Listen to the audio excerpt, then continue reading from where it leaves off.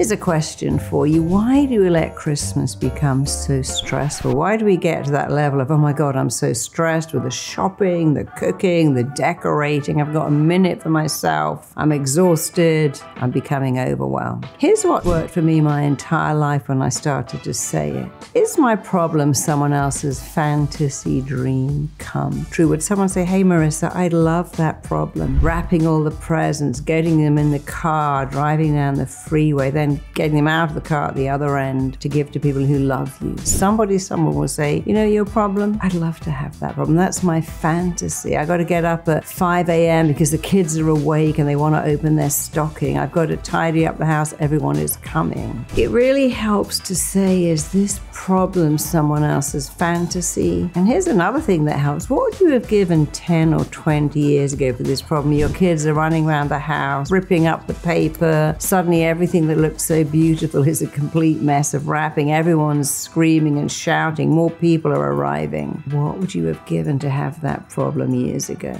And then also to think this too will pass. You know, this is part of Christmas, the mess, but we have to get it all into perspective. It's a day, and it's a day of being with people who love you. So you need to really pull back on making it perfect. You don't need to have masses of food, masses of gifts. What you need to do is be in it. So when people are there and you're doing the gifts, stop running around tidying up and making more food. Be in the moment. The moment is all we have. The past is gone. Be in the moment. You know, when it was my daughter's first birthday, I spent so long getting it ready and running around. I forgot to take a single picture. I had to set the whole thing up the next day because I forgot to take any photos. I remember being at somebody's wedding, a dear friend, and she was crying, going, this is overwhelming to me. So much to do. I'm like, this is your wedding day. You're a human being, not a human doing. So this Christmas, try to be, not do. Keep remembering I'm being, not doing, being, not doing. Be like a cat. They just chill all the time, and then think these questions. Is this someone's fantasy dream come true? Would I have loved to have had this problem 20 years ago? And breathe.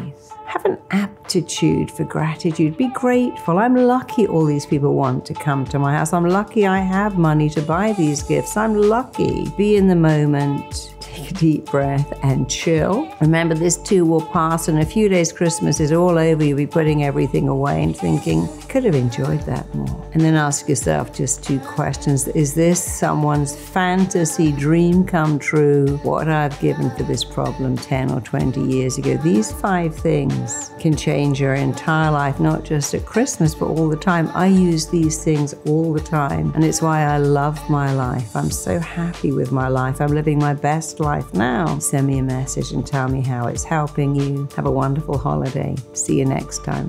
Lots of love. Check out my next video here.